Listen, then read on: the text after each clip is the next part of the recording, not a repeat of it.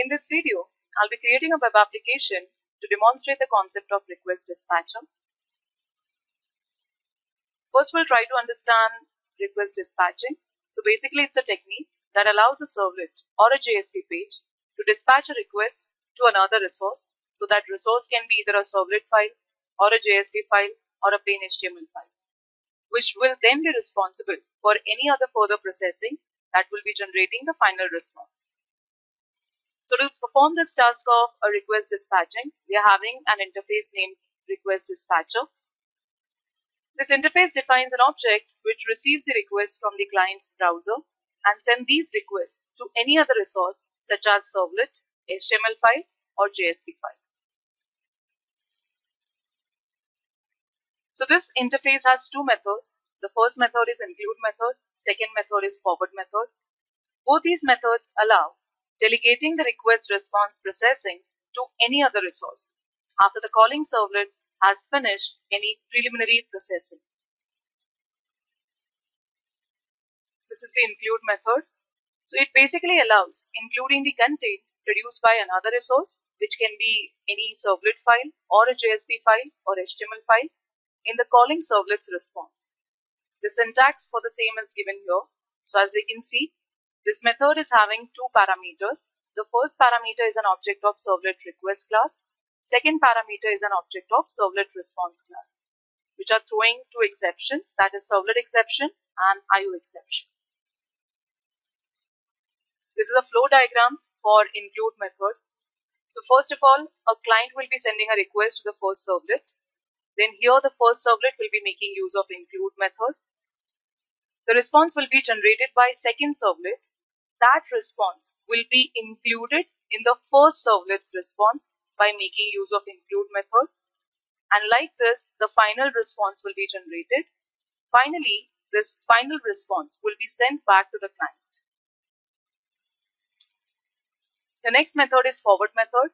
So it basically allows forwarding the request to another servlet, a JSP or an HTML page on the server.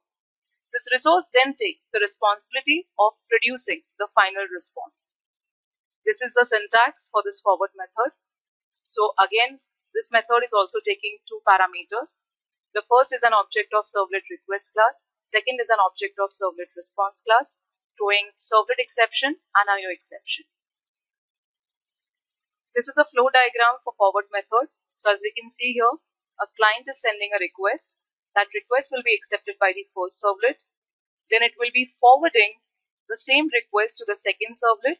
The second servlet will be generating a response. And then finally, this response will be sent back to the client. So here, we'll be using RequestDispatcher interface to create a servlet which will validate the name of the user and password. If the name of the user is admin and if the password is root, then the user will be forwarded to welcome servlet, or else the user will stay on index.html page. Along with that, will be also displaying an error message. The software I'll be using for the same is NetBeans IDE 8.1 with classless server 4.1. These are the steps for creating this application. So first of all, I'll be creating a new project. Then I'll be editing index.html file. For this web application, we'll be requiring two servlet files. So I need to create two servlets inside source packages folder. And then finally, I can run the project. This is the expected output of this web application.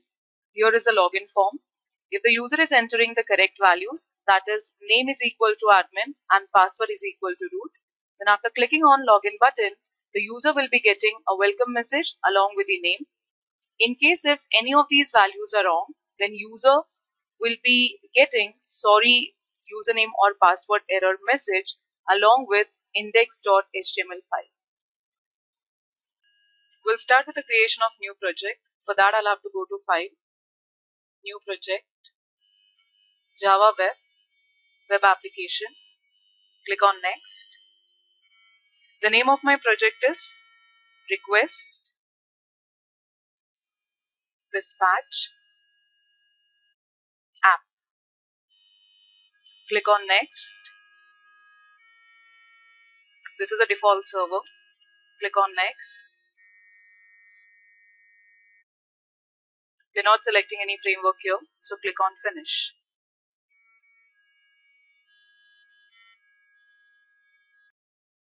So this is RequestDispatcher app, in which we can find index.html. So on index.html, I'm basically creating a login form. So for that, this is the heading. This is a form tag in which I have taken method whose value is equal to post, and action whose value will be the name of the servlet. So I'll be creating a servlet named main_serve. This is the first label I have taken, that is name, in front of which I'll be taking a text field. Uname is a name given to this text field. Similarly, password is a second label, in front of which I'll be taking the password field. The name given to this password field is upass. Finally, I have taken a submit button whose value is equal to login. So after the execution of this web application, I can find this login form. As index.html file is ready, let's create the servlet file. For that, I'll have to go to source packages, right click, new, servlet. The name of the servlet file is main_serve, that is main servlet. I'll be keeping the servlet inside package name servlet. Click on next.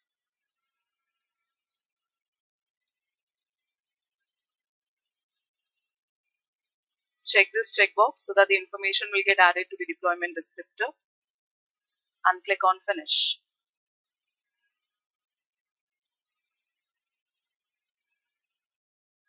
Now on the servlet file, along with the basic packages, we need to import one more package, that is import javax.servlet.requestDispatcher. Let us try to understand the code for doPost method. So in doPost method, I have taken out, which is an object of printWriter class. The printing task is assigned to this particular object. Two string variables I have taken, that is n and p. In string variable n, I'll be storing the value of uname. Similarly, in string variable p, I'll be storing the value of upass. Uname and upass are the two fields which we can find on index.html page.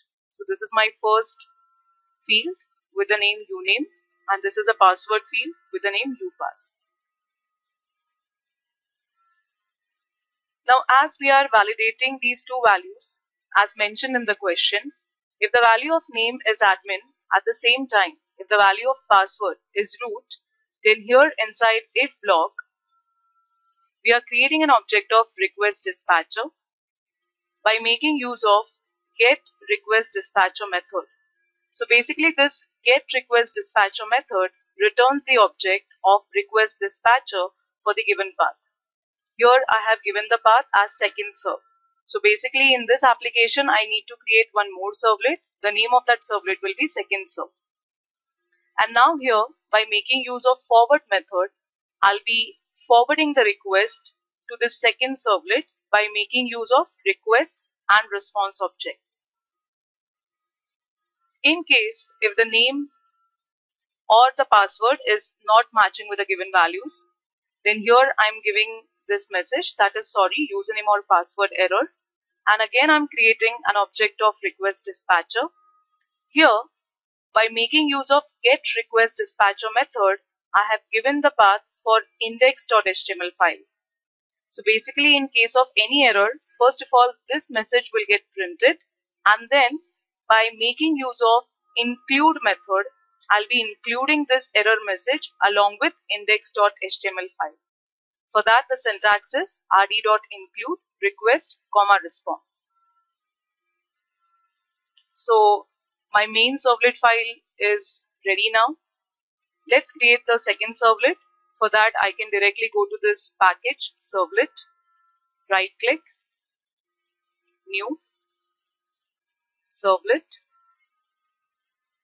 The name of this servlet file is second serve. This is a package name. Click on next. Check this checkbox so that the information will get added to the deployment descriptor, and click on finish.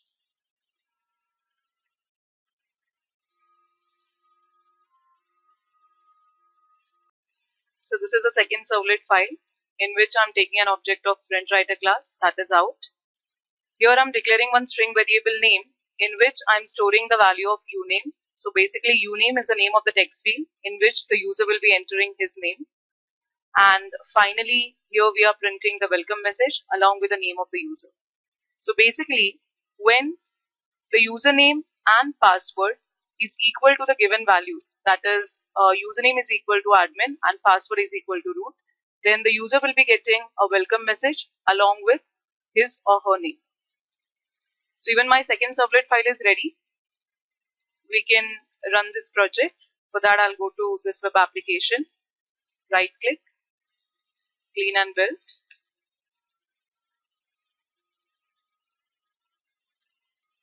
So it is giving me build is successful. Now I can right click and run the project. So after running, it is giving me this login form. Let's say name is equal to admin and password is root. After clicking on login button, it is giving me welcome message along with the name of the user, that is admin. Now let me re-execute this application by putting some wrong values. So here let the name be admin. I'm putting password is equal to ABCD. After clicking on login button, here it is giving me sorry username or password error, but along with that we can find the index.html file is appearing as it is. Now to avoid this problem, what we have to do is, in our application inside main servlet, we have to set one very important method, and that is response dot set content type, in which I'll be providing text or HTML as the value. So basically, to render the output in the HTML format, we need to set this method. Now I'll be re-executing the same application.